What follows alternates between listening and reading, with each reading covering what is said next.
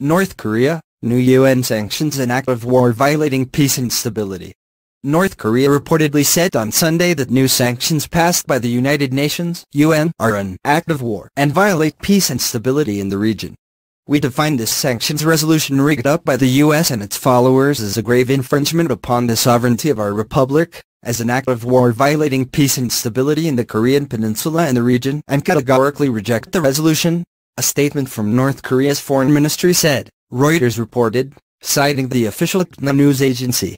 There is no more fatal blunder than the miscalculation that the US and its followers could check by already worn-out sanctions the victorious advance of our people who have brilliantly accomplished the great historic cause of completing the state nuclear force, the statement continued.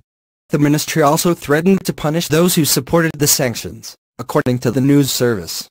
We will further consolidate our self-defensive nuclear deterrence aimed at fundamentally eradicating the US nuclear threats, blackmail and hostile moves by establishing the practical balance of force with the US. The comments from Pyongyang come after the UN Security Council voted unanimously on Friday to impose new sanctions on North Korea aimed at weakening the country's economy.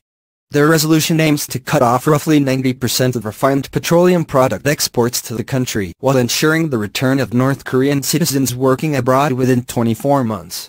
U.S. Ambassador to the UN Nikki Haley praised the vote on Friday, saying it sends the unambiguous message to Pyongyang that further defiance will invite further punishments and isolation. Tensions between North Korea and the global community have increased after Pyongyang launched a series of intercontinental ballistic missiles